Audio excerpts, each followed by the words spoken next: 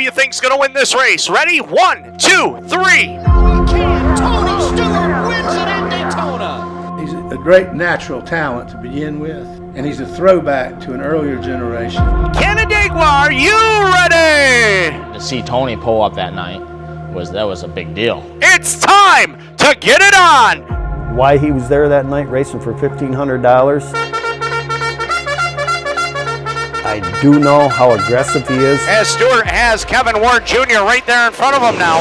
Tony is a guy who, if he doesn't like how you shoved him around on the racetrack, when he gets out of the car, he's going to get this straight right now. Oh, and we've got Ward into the wall. Witnesses at the Canandaigua Motorsports Park say the crash was like a scene from a horror movie. Something that I'll never forget is Kevin going through the air, limp. Had you ever done an investigation of any sort of race car crash? No, I've not. Can you think of a good reason why Mr. Stewart would have applied throttle right before the impact with Mr. Ward? No.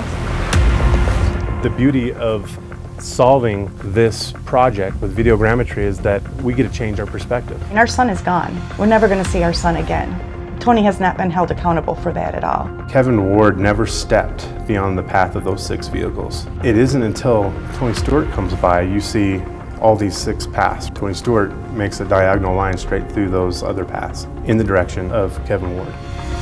We don't want 10 cents of Tony Stewart's money. We just wanted answers to what happened. That's the beauty of physics, right? You can break the laws of man, but you can't break the laws of physics. You agree that's a terrible idea, right?